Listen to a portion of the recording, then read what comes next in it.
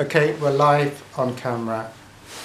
So I was asked the question, like when you're going into feelings you don't want to feel, how do you know when you've come to the end of the stack, the end of the pot of those feelings, whether it's an addiction, withdrawing from donuts or from a bad relationship, or whatever it is. Usually if it's something extreme, like alcohol addiction or an extremely toxic relationship or a traumatic feeling,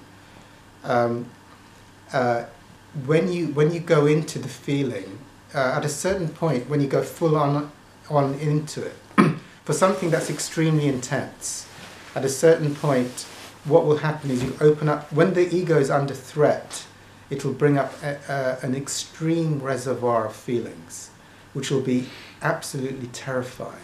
This won't be like it won't be like a thing, you know, like if you stop a heroin addict from heroin, at a certain point they'll hit an extreme threshold where they'll feel like if they don't pick up they'll die, or if it's an extremely toxic relationship, at a certain point, if you haven't connected with them for a period of time, it'll feel like you're facing death, and not to do that will mean like you'll feel like you'll be obliterated, and you'll go through a point where the intensity to pick up on the thing, or to use or distract away from that feeling of dying, will be at a hot spot, and it's at that point. Usually, it's not when it's that intense, like you're literally dying and frying in a saucepan. At that point, it's not going to be long, because that level of extremity of death is super intense. And I don't really want to say this on camera, but it's not going to be longer than an hour at that level of intensity. More likely, most often 20 minutes. And it's like literally you're losing your identity. You're going into absolute oblivion, and you're literally being ripped to pieces. And at that point, you know, the intensity of the thoughts will be so extreme, like either you're going to die, you're going to go insane, you'll never come back, you'll be obliterated, and you'll be like skewering in fire. And you just go through that, and don't back down. Whatever it says, you know, like you must pick up the alcohol, you must go away, you must squash the feeling down, you know, you won't exist after this. Just those relentless thoughts will come at a very high intensity. You go through that. At a certain point, when that comes up, because that's the last gateway of extremity, you have to go, and then at a certain point of that intensity, it starts to pass, and you'll know it, because it's literally like you've gone beyond an extreme that you would never ever face. And when it starts to tailor off,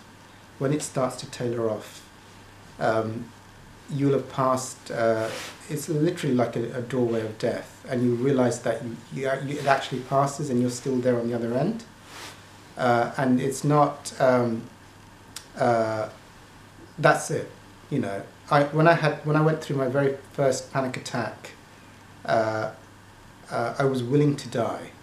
You know, I was willing to die, even if that feeling killed me, and the thoughts were extreme. I was willing to face the death, and when it passed, it was like, and I could breathe again, and I'd known I wasn't willing to back down.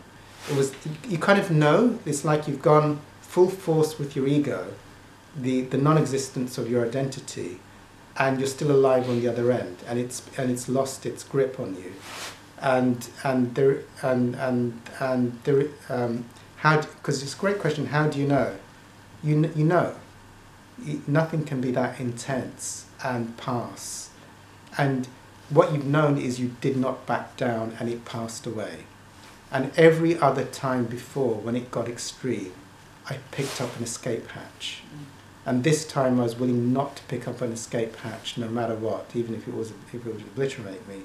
And when it passes, you know that you've gone through the worst the ego can throw at you, the worst your attachment can do, and you did not back down, and it passed. Does that kind of make... You will know. You'll know, because it's like facing death and not backing down, and then realizing you're still alive on the other end.